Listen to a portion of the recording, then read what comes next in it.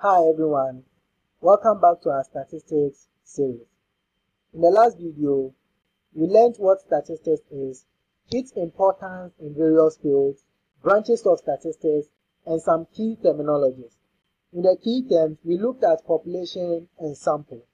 But in this tutorial, I want to use examples to show you the difference between population and also show you the difference between parameter and statistic. Okay. So without wasting much time, let's start. Remember we said population refers to the entire group of interest. Okay. And then we said sample is the part or subset of the population. Now, a numerical measure that describes a population is known as parameter. Don't worry, you understand, okay? And then the one that describes a sample is known as statistic without an S. Statistic.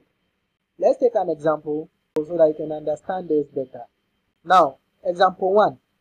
You want to find out the average time of students in KNUST. A survey of 160 randomly selected students shows they study 2.2 hours per day on average. Now, when you look at this, our finding is on students in KNUST. Staff are not part, just students in KNUST general. Okay, so all students in KNUST is the population. Okay, but they said a survey of 160 randomly selected students. So a survey, so when you conduct a survey to select some part of the population, so this part of the population, which is 160, is the sample. Okay. Whereas all students in KNUST is the population, that's the group of interest. Okay. And that's the group in which the sample was selected from. So the 160 selected students is the sample. Now when we read further, it says, a survey of 160 selected students shows they study for 2.2 hours per day on average. So this average, this mean, okay, we calculated the average study time or the mean study time for the 160 students. Now, because calculated this average for just 160 students, not all students, okay, just for the 160 students, so that makes the mean study time of 2.2 hours here a statistic. Okay, it's a statistic, not parameter, because it wasn't calculated using responses of all students in KNUST. It was just calculated from a sample. So that's why the mean of 2.2 hours per day is statistic, not parameter. Okay, now let's take another example. Example 2. We want to find out the average weekly internet usage for academic purposes among university students in Accra. A survey of 350 students from 3 universities in Accra shows they use the internet for 12 hours per week on average for studying. So let's identify the population, the sample, and the parameter or statistic. Okay. Now, the population is going to be all university students in Accra. Okay, that would be the population. But a survey of 350 students from 3 universities in Accra. Okay, so these 350 students will be the sample. Okay, then when we read it properly, it says a survey of 350 students from 3 universities in Accra shows they use the internet for 12 hours per week on average for studying. This mean of 12 hours was calculated using a sample of 350 students, not all the students. Okay, so since this mean of 12 hours was calculated using the sample of 350 students, not the entire population of university students in Accra, then the 12 hours is a statistic, not a parameter. Exactly. Let's take more examples. Show whether the measure in each question represents a parameter or a statistic. 1.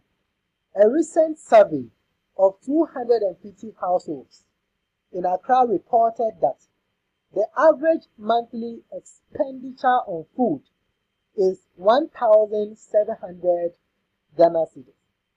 Look at this. It says a recent survey of 250 households in Accra.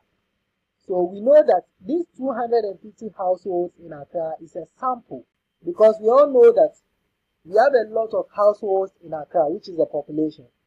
But the part of it, which is the 250, is a sample, right? So this mean expenditure of 1,700 was computed from the 250 households, not all households in Accra. So that makes this mean monthly expenditure of 1,700 Ghana cedis a statistic, not a parameter. Then let's look at the second one. Ghana Education Service reports that the national average pass rate for WASSCE students in 2021 was 70%. Who reported? Ghana Education Service. Okay.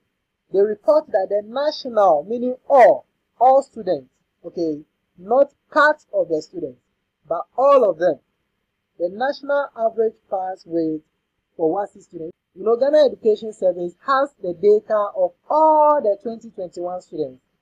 So they can easily calculate the mean for all the 2021 students, isn't it? So this average pass rate of 70% will be a parameter because it describes the entire population of interest, not just part of them. So this particular one is a parameter. Okay. Then let's go to the next question.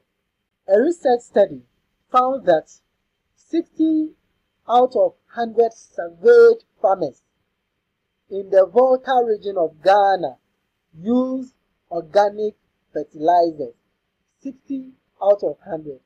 60 out of 100 is like 60%. 60 over 100 times 100%. You get it, 60%. Assuming we take a survey of 100 farmers in Volta region. So 60 of them, that is 60%, use organic fertilizers. So it's just a sample of farmers in Volta region, not their population. So since this measure of 60% is based on a sample of farmers in Volta region, not the entire population of farmers in Volta region, then the measure here is also a statistic, not parameter. Okay. Then 4. A recent survey of a sample of college career centers reported that the average starting salary for petroleum engineers is $83,121. A recent survey of a sample. This is even telling you that it's a sample. Okay. So this measure is based on a sample, not based on the entire group of petroleum engineers, just a subset of them. Okay. So this average of 83,121 is a statistic. Okay. Then let's look at this also. The 15,030 students who accepted admission offers to KNUST in 2020 have an average cutoff point of aggregate 14. So when you look at these 15,030 students, it is the entire group, not just part of it. Okay.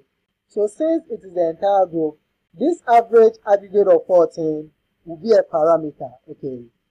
So I want you guys to comment below with some other examples. Subscribe for more tutorials. Thank you and see you in the next tutorial.